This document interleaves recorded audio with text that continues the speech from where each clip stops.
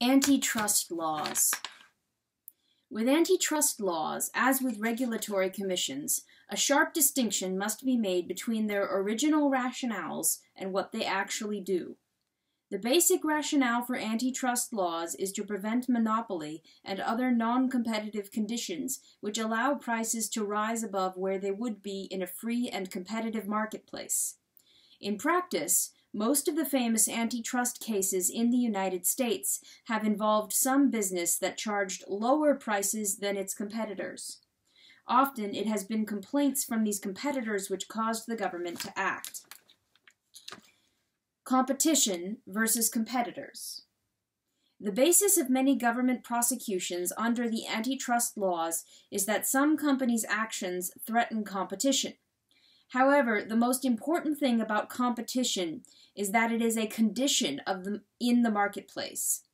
This condition cannot be measured by the number of competitors existing in a given industry at a given time, though politicians, lawyers, and assorted others have confused the existence of competition with the number of surviving competitors. But competition as a condition is precisely what eliminates many competitors. Obviously, if it eliminates all competitors, then the surviving firm would be a monopoly, at least until new competitors arise, and could, in the interim, charge far higher prices than in a competitive market. But that is extremely rare. However, the specter of monopoly is often used to justify government policies of intervention when there is no serious danger of a monopoly. For example, back when the A&P grocery chain was the largest retail chain in the world, more than 4/5 of all the groceries in the United States were sold by other grocery stores. Yet the Justice Department brought an antitrust action against A&P using the company's low prices and the methods by which it achieved those low prices as evidence of unfair competition against rival grocers and rival grocery chains. Throughout the history of antitrust prosecutions, there has been an unresolved confusion between what is detrimental to competition and what is detrimental to competitors. In the midst of this confusion, the question of what is beneficial to the consumer has often been lost sight of. What has often also been lost sight of is the question of the efficiency of the economy as a whole, which is another way of looking at the benefits to the consuming public. For example, fewer scarce resources are used when products are bought and sold in carload lots, as large chain stores are often able to do, than when the shipments are sold and delivered in much smaller individual quantities to numerous smaller stores. Both delivery costs and selling costs are less per unit of product when the product is bought and sold in large enough amounts to fill a railroad boxcar. The same principle applies when a huge truck delivers a vast amount of merchandise to a Walmart supercenter, as compared to delivering the same total amount of merchandise to numerous smaller stores scattered over a wider area. Production costs are also lower when the producer receives a large enough order to be able to schedule production far ahead, instead of finding it necessary to pay overtime to fill many small and unexpected orders that happen to arrive at the same time. Unpredictable orders also increase the likelihood of slow periods when there is not enough work to keep all the workers employed.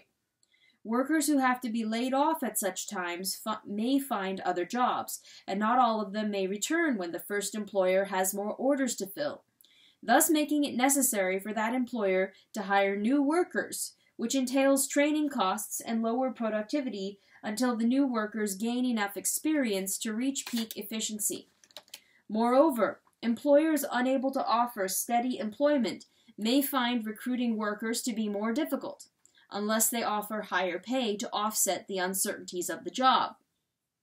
In all these ways, production costs are higher when there are unpredictable orders than when a large purchaser, such as a major department store chain, can contract for a large amount of the supplier's output over a considerable span of time, enabling cost savings to be made in production, part of which go to the chain in lower prices, as well as to the producer as lower production costs that leave more profit. Yet this process has long been represented as big chain stores using their power to force suppliers to sell to them for less. For example, a report in the San Francisco Chronicle said, "For decades, big box retailers such as Target and Walmart stores have used their extraordinary size to squeeze lower prices from suppliers, which have a vested interest in keeping them happy." But what is represented as a squeeze on suppliers for the sole benefit of a retail chain with power is, in fact, a reduction in the use of scarce resources, benefiting the economy by freeing some of those resources for use elsewhere. Moreover, despite the use of the word power, chain stores have no ability to reduce the options otherwise available to the producers. A producer of towels or toothpaste has innumerable alternative buyers and was under no compulsion to sell to A&P in the past, or to Target or Walmart today. Only if the economies of scale make it profitable to supply a large buyer with towels or toothpaste or other products, will the supplier find it advantageous to cut the price below what would otherwise be charged.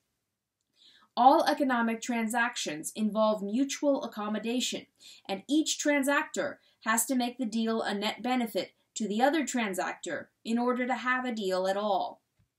Despite economies of scale, the government has repeatedly taken antitrust action against various companies that gave quantity discounts that the authorities did not like or understand.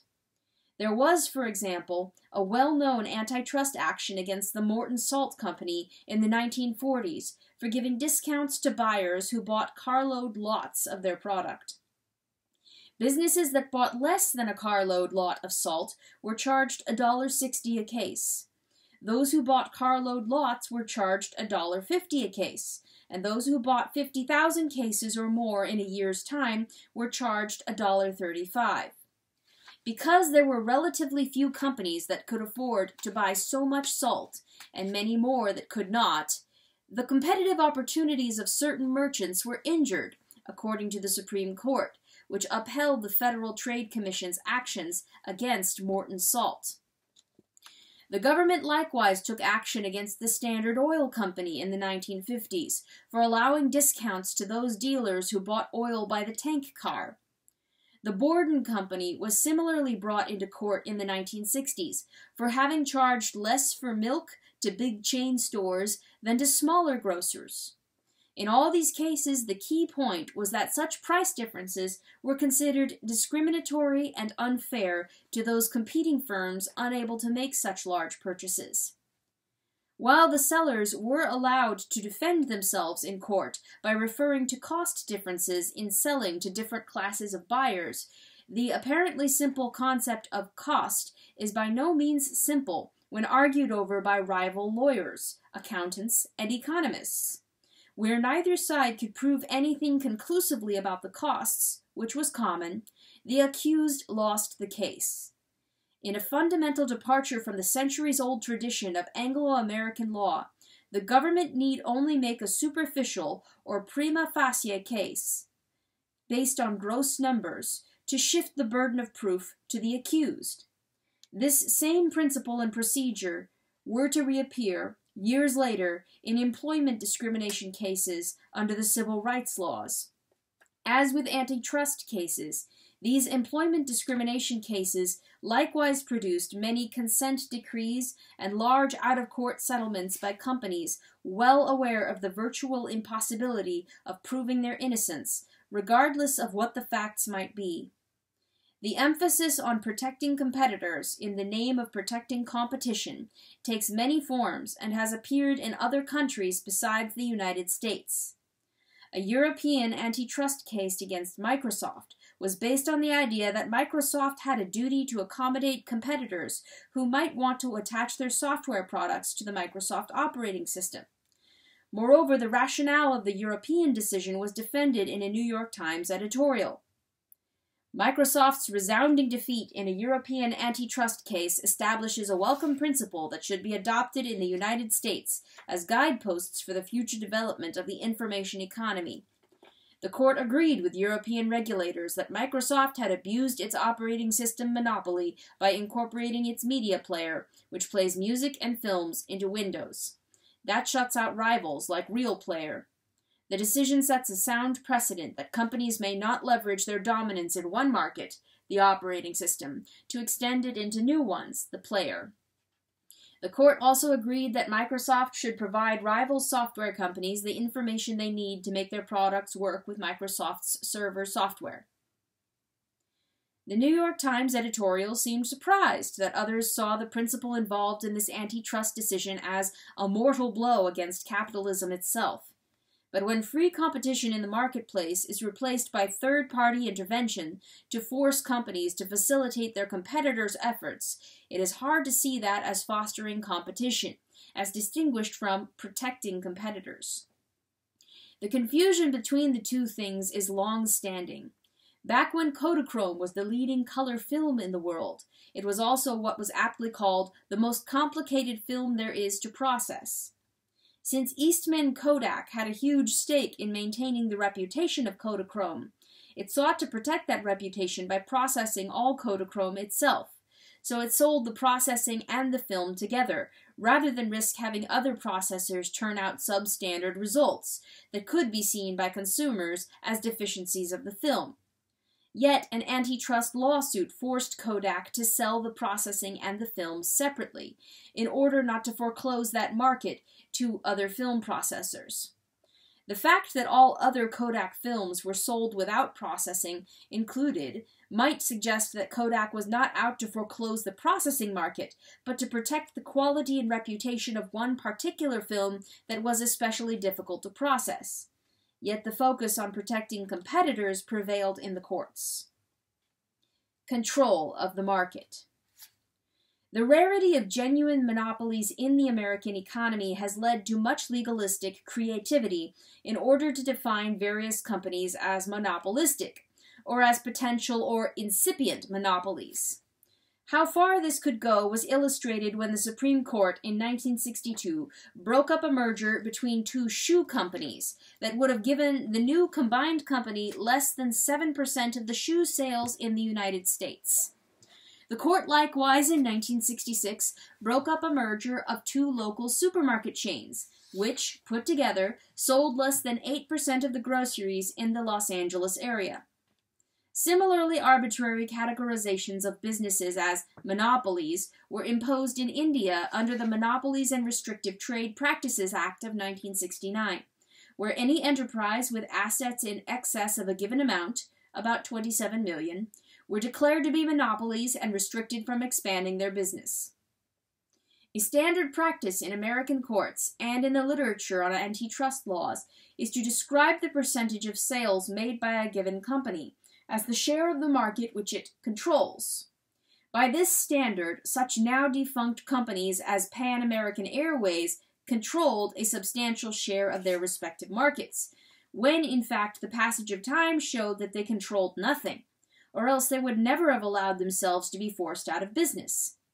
The severe shrinkage in size of such former giants as A&P likewise suggests that the rhetoric of control bears little relationship to reality. But such rhetoric remains effective in courts of law and in the court of public opinion. Even in the rare case where a genuine monopoly exists on its own, that is, has not been created or sustained by government policy, the consequences in practice have tended to be much less dire than in theory. During the decades when the Aluminum Company of America, Alcoa, was the only producer of virgin ingot aluminum in the United States, its annual profit rate on its investment was about 10% after taxes. Moreover, the price of aluminum went down over the years to a fraction of what it had been before Alcoa was formed. Yet Alcoa was prosecuted under the antitrust laws and convicted. Why were aluminum prices going down under a monopoly, when in theory they should have been going up? Despite its control of the market for aluminum, Alcoa was well aware that it could not jack up prices at will without risking the substitution of other materials, steel, tin, wood, plastics, for aluminum by many users. Technological progress lowered the cost of producing all these materials, and economic competition forced the competing firms to lower their prices accordingly. This raises a question which applies far beyond the aluminum industry. Percentages of the market controlled by this or that company ignore the role of substitutes that may be officially classified as products of other industries, but which can nevertheless be used as substitutes by many buyers, if the price of the monopolized product rises significantly. Whether in a monopolized or a competitive market, a technologically very different product may serve as a substitute, as television did when it replaced many newspapers as a source of information and entertainment, or when smartphones that could take pictures provided devastating competition for the simple, inexpensive cameras that had long been profitable for Eastman Kodak. Phones and cameras would be classified as being in separate industries when calculating what percentage of the market was controlled by Kodak, but the economic reality said otherwise. In Spain, when high-speed trains began operating between Madrid and Seville, the division of passenger traffic between rail and air travel went from 33% rail and 67% air to 82% rail and 18% air. Clearly, many people treated air and rail traffic as substitute ways of traveling between these two cities. No matter how high a percentage of the air traffic between Madrid and Seville might be controlled by one airline, and no matter how high a percentage of the rail traffic might be carried by one railroad, each would still face the competition of all airlines and all rail lines operating between these cities. Similarly, in earlier years, ocean liners carried 1 million passengers across the Atlantic in 1954, while planes carried 600,000. But 11 years later, the ocean liners were carrying just 650,000 passengers, while planes now carried 4 million. The fact that these were technologically very different things did not mean they could not serve as economic substitutes. In 21st century Latin America, airlines have even competed successfully with buses. According to the Wall Street Journal, the new low-cost carriers in Brazil, Mexico, and Colombia are largely avoiding competition with incumbent full-service airlines.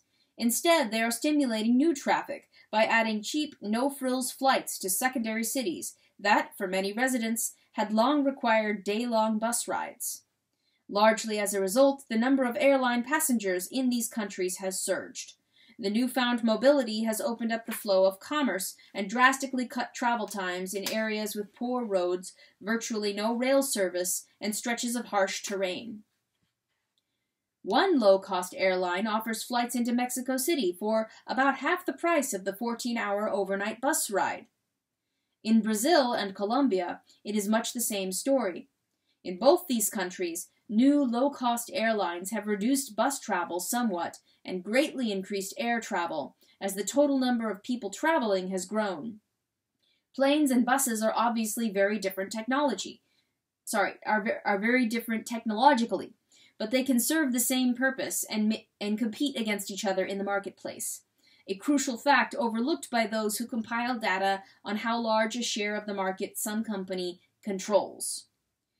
Those bringing antitrust lawsuits generally seek to define the relevant market narrowly, so as to produce high percentages of the market controlled by the enterprise being prosecuted. In the famous antitrust case against Microsoft at the turn of the century, for example, the market was defined as that for computer operating systems for standalone personal computers using microchips of the kind manufactured by Intel. This left out not only the operating systems running Apple computers, but also other operating systems such as those produced by Sun Microsystems for multiple computers, or the Linux system for standalone computers. In its narrowly defined market, Microsoft clearly had a dominant share. The antitrust lawsuit, however, did not accuse Microsoft of jacking up prices unconscionably in the classic manner of monopoly theory. Rather, Microsoft had added an internet browser to its Windows operating system, free of charge, undermining the rival browser producer, Netscape. The existence of all the various sources of potential competition from outside the narrowly defined market may well have had something to do with the fact that Microsoft did not raise prices, as it could have gotten away with in the short run, but at the cost of jeopardizing its long-run sales and profits, since other operating systems could have been substituted for Microsoft's system if the prices of those other operating systems were right. In 2003, the city government of Munich, in fact, switched from using Microsoft Windows in its 14,000 computers to using Linux, one of the systems excluded from the definition of the market that Microsoft controlled, but which was nevertheless obviously a substitute. In 2013, the Department of Justice filed an antitrust lawsuit to prevent the brewers of Budweiser and other beers from buying full ownership of the brewer of Corona beer. Ownership of all the different brands of beer involved would have given the brewers of Budweiser control of 46% of all beer sales in the United States, as control is defined in antitrust rhetoric. In reality, the merger would still leave a majority of the beer sold in the country in the hands of other brewers, of which more than 400 new brewers were added the previous year, raising the total number of brewers to an all-time high of 2,751.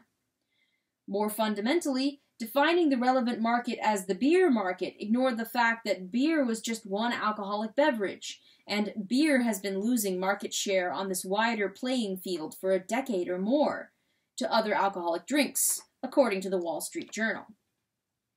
The spread of international free trade means that even a genuine monopoly of a particular product in a particular country may mean little if that same product can be imported from other countries.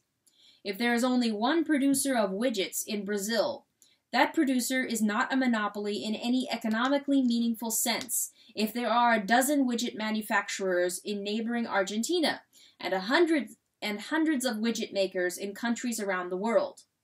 Only if the Brazilian government prevents widgets from being imported does the lone manufacturer in the country become a monopoly, in a sense that would allow higher prices to be charged than would be charged in a competitive market. If it seems silly to arbitrarily define a market and control of that market by a given firm's current sales of domestically produced products, it was not too silly to form the basis of a landmark U.S. Supreme Court decision in 1962, which defined the market for shoes in terms of domestic production of non-rubber shoes. By eliminating sneakers, deck shoes, and imported shoes of all kinds, this definition increased the defined market share of the firms being charged with violating the antitrust laws, who were in this case convicted. Thus far, whether discussing widgets, shoes, or computer operating systems, we have been considering markets defined by a given product performing a given function. But often the same function can be performed by technologically different products. Corn and petroleum may not seem to be similar products belonging in the same industry, but producers of plastics can use the oil from either one to manufacture goods made of plastic. When petroleum prices soared in 2004, Cargill Dow's sales of a resin made from corn oil rose 60% over the previous year, as plastics manufacturers switched from the more expensive petroleum oil. Whether or not two things are substitutes economically does not depend on whether they look alike or are conventionally defined as being in the same industry. No one considers corn as being in the petroleum industry, or considers either of these products when calculating what percentage of the market is controlled by a given producer of the other product. But that simply highlights the inadequacies of control statistics. Even products that have no functional similarity may nevertheless be substitutes in economic terms. If golf courses were to double their fees, many casual golfers might play the game less often or give it up entirely, and in either case, seek recreation by taking more trips, or cruises, or by pursuing a hobby like photography or skiing, using money that might otherwise have been used for playing golf. The fact that these other activities are functionally very different from golf does not matter. In economic terms, when higher prices for A cause people to buy more of B, then A and B are substitutes, whether or not they look alike or operate alike.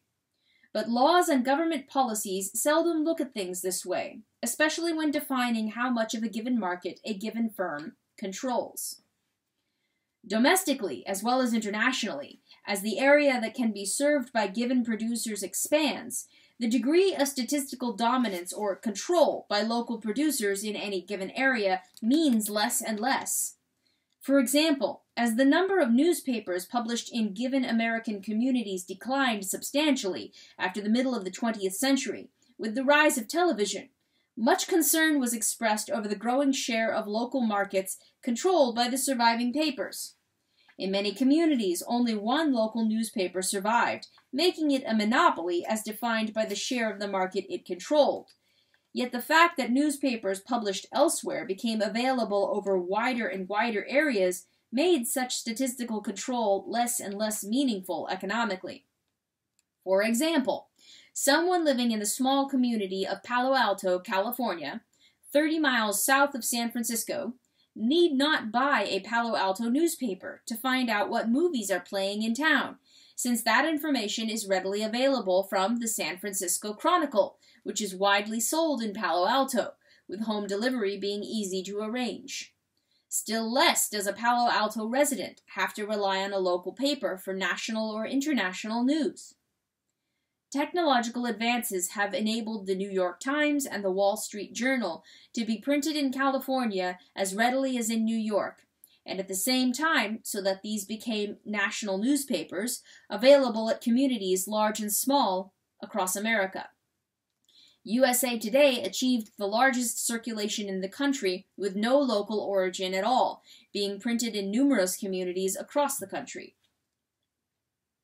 The net result of such widespread availability of newspapers beyond the location of their headquarters has been that many local monopoly newspapers had difficulties even surviving financially, in competition with larger regional and national newspapers, much less making any extra profits associated with monopoly. Yet antitrust policies based on market share statistics among locally headquartered newspapers continued to impose restrictions on mergers of local papers, lest such mergers leave the surviving newspapers with too much control of their local market. But the market as defined by the location of a newspaper's headquarters had become largely irrelevant economically. An extreme example of how misleading market share statistics can be was the case of a local movie chain that showed 100% of all the first-run movies in Las Vegas. It was prosecuted as a monopoly, but by the time the case reached the Ninth Circuit Court of Appeals, another movie chain was showing more first-run movies in Las Vegas than the monopolist that was being prosecuted. Fortunately, sanity prevailed in this instance. Judge Alex Kozinski of the Ninth Circuit Court of Appeals pointed out that the key to monopoly is not market share, even when it is 100%, but the ability to keep others out. A company which cannot keep its competitors out is not a monopoly, no matter what percentage of the market it may have at a given moment. That is why the Palo Alto Daily News is not a monopoly in any economically meaningful sense, even though it is the only local daily newspaper published in town. Focusing on market shares at a given moment has also led to a pattern in which the U.S. government has often prosecuted leading firms in an industry just when they were about to lose that leadership. In a world where it is common for particular companies to rise and fall over time, antitrust lawyers can take years to build a case against a company that is at its peak and about to head over the hill. A major antitrust case can take a decade or more to be brought to a final conclusion. Markets often react much more quickly than that against monopolies and cartels. As early 20th century trusts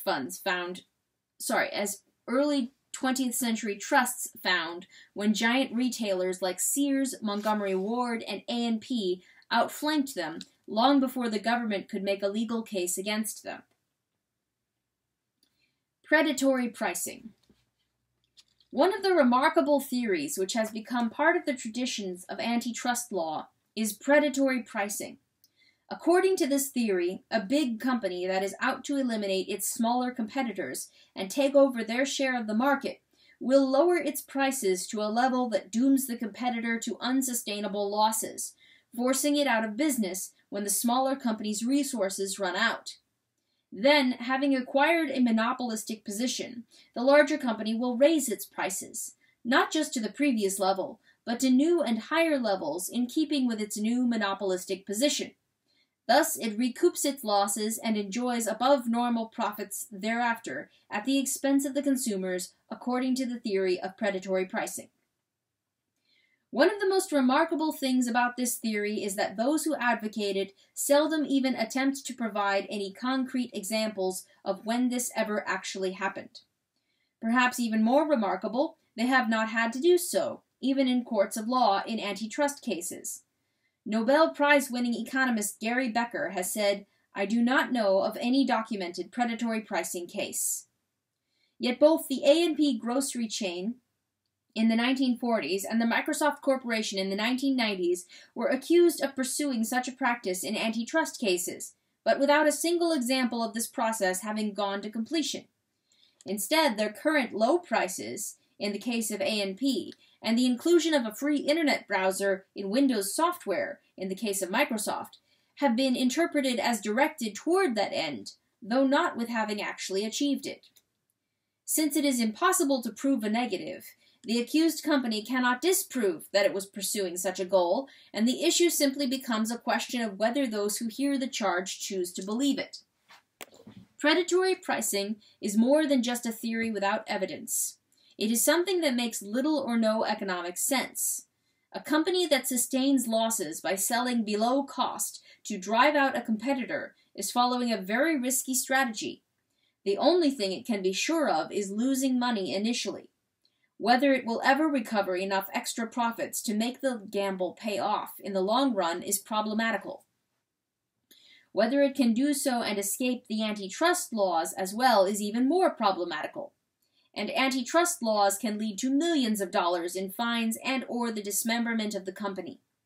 But even if the would-be predator manages somehow to overcome these formidable problems, it is by no means clear that eliminating all existing competitors will mean eliminating competition.